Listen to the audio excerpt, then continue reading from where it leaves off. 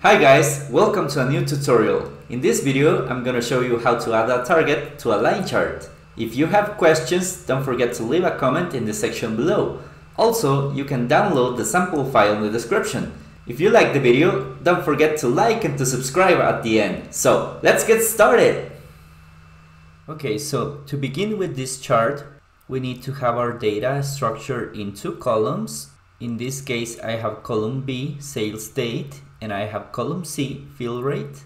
And I want to have a target line, which is going to be 85%, that will allow me to compare if my fill rate for a certain date is above or below the target. So what I want to do is to select my data from cell B2 down to cell C28, and I'm gonna go up to the insert menu.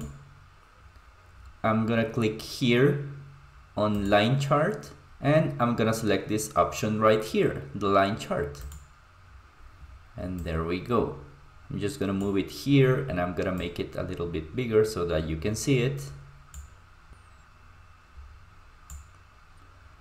All right, so now what I want to do is to add my target line. So what I want to do is to click here on column D, and I'm gonna type in here target. And since I want the target to be 85%, I'm gonna type in here 85. And I'm gonna copy the same number down to all of the cells right next to the fill rate. So after I'm done with this, I'm gonna select my chart again, and I'm gonna go up to the chart design menu, and I'm gonna click on select data. And in here, I'm gonna get this pop-up window, and I'm gonna look for the legend entries, and I'm gonna click on add. By doing this, I'm going to add the target column that we have on column D to the actual chart. So where it says series name, I'm just gonna click cell D2, and where it says series values, I'm gonna delete this thing right here, and I'm gonna select from cell D3 down to cell D26. Okay, I'm gonna click OK, and I'm gonna click OK in here. And as you can see, now I have an orange line in here, which is the target that I wanted. And all of the data points are on the same point at 85%. So in this case, I can clearly see the dates in which I didn't reach the target.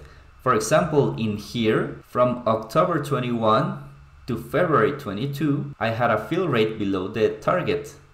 But after this month, going from March to the following months, my fill rate was above the target. So that's how the line is going to help me to identify if I reach the target or not. So as a final step for this chart, I'm just gonna add the data labels to this line. So I'm gonna click it, and I'm gonna go up here to add chart element, and I'm gonna click on data labels.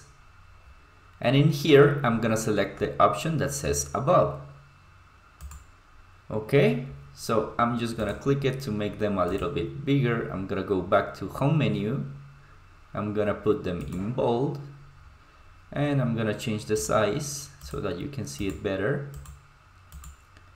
Okay, so now I can see the data points in which we perform better or worse than the target of 85%.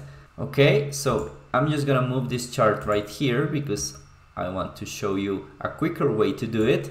If your data is already structured like this, then you don't have to do the whole process. You can just select from cell B2 down to cell D28, and you can go up to the insert menu, and you can look for the line chart in here, and there you go. You're gonna have your chart automatically the way you want it, with the fill rate and the target. So that's how you add a target to a line chart. Don't forget to check my other video where I show you how to format a line chart. Alright guys, I hope that video was useful. If it was, please don't forget to leave a comment to like, and to subscribe. It doesn't cost you anything and you'll be motivating me to upload more tutorials for you. Also, don't forget that you can download the sample file in the description below. So, thanks again and see you next time!